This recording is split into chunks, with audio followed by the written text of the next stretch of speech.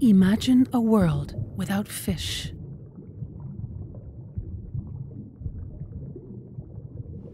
Without fishing communities.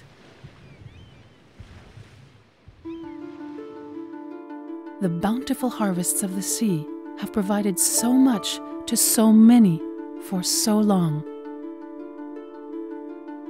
Fish and fishing have gone hand in hand with culture, with prosperity, with the very roots of civilization. Ever since the birth of humanity, our ocean has helped feed us. It has helped us stay healthy. Fish consumption around the world has more than doubled in the last 50 years. But for many, it is far more than a healthy supplement to their diet.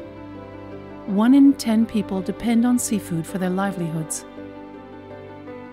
For 1 billion people, largely from developing countries, seafood is the primary source of animal protein. But our ocean has its limits. Ever-growing demand means ever-growing pressure on dwindling stocks.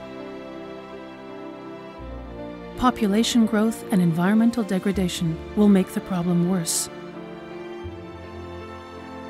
Action must be taken so that stocks are fished sustainably. We must eradicate illegal, unreported and unregulated fishing, accounting for 15% of the world's catch. A global response is needed to clamp down on those who don't play by the rules. Hope also comes from aquaculture. We already eat more fish from aquaculture than from wild fisheries.